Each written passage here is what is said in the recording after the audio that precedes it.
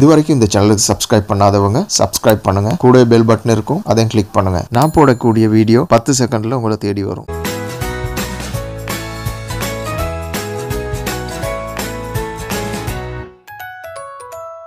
2018ஆம் ஆண்டு இலங்கை முஸ்லிம்கள் ஈதுல் ஃபித்ர் பெருநாளை கொண்டாடிய 16ஆம் திகதி சனிக்கிழமை இலங்கை முஸ்லிம்களின் வரலாற்றில் கரை படிந்த நாளாக அமைந்துவிட்டது. வீரகேசரி நாளிதழ் மீண்டும் ஒருமுறை அவர்களின் இதயங்களில் ஈட்டியால் குத்தியிருக்கின்றது. ரமலான் பண்டிகை பரிசே ஞானசார தேரரின் கைது என்று தலைப்புச் செய்தியை பிரசுரித்து முஸ்லிம்களை கொச்சைப்படுத்திவிட்டது. அண்மை காலமாக நாட்டில் இடம்பெற்ற வன்முறை சம்பவங்கள் நாட்டில் அமைதியற்ற நிலையை ஏற்படுத்தியிருந்தன. இந்நிலையிலிருந்து நாட்டை மீட்டு அமைதி நிலையை ஏற்படுத்த பல்வேறு அமைப்புகள் செயற்பட்டு வரும் நிலையில் மீண்டும் ஒரு பனிப்போரை ஏற்படுத்தி அதில் குளிர்காய நினைக்கும் வீரகேசரியின் கொடூர முகத்தை நாம் முகத்திரையை கிழித்து வெளிப்படுத்துகின்றோம். 1930ஆம் ஆண்டு ஆரம்பிக்கப்பட்ட வீரகேசரி ஆரம்பிக்கப்பட்ட ஆண்டிலேயே ஒரு புகைப்படத்தை பிரசுரித்து இறை தூதர் முகம்மது ஸல்லல்லாஹு அலைஹி வஸல்லம் அவர்களின் புகைப்படம் என அதனை குறிப்பிட்டிருந்தது.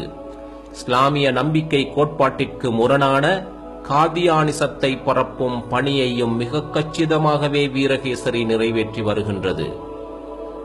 ஊடகங்களுக்கு சுதந்திரம் இருக்கின்றது.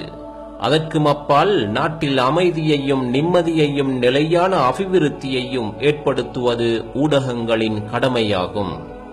அவற்றிற்கென வகுக்கப்பட்டுள்ள தர்மத்தை பேணுவதும் முக்கியமானதாகும். எனினும் ஊடகங்கள் தமது பணிகளை மறந்துவிட்டு செயற்படுவதைத்தான் இவ்வாறான செய்திகள் மீண்டும் மீண்டும் சொல்லிச் செல்கின்றன. வியாபாரமும் அரசியலும் தான் வீரகேசரியின் இலக்காக மாறியிருக்கின்றன.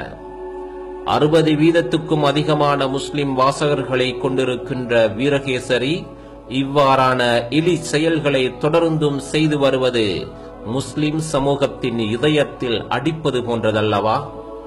நாம் அறிவினர்கள் அல்ல என்பதை உரத்துச் சொல்ல வேண்டாமா?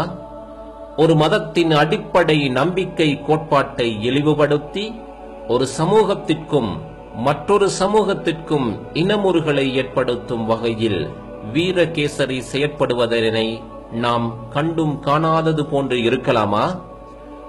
நாம் எதிர்ப்புகளை வெளிப்படுத்துவோம். ஓரணியாக திரண்டு ஒற்றுமையாக செயற்பட்டு எமது பலத்தை நிரூபிப்போம். வீரகேசரி வாங்குவதை தவிர்ப்போம், பகிஷ்கரிப்போம்.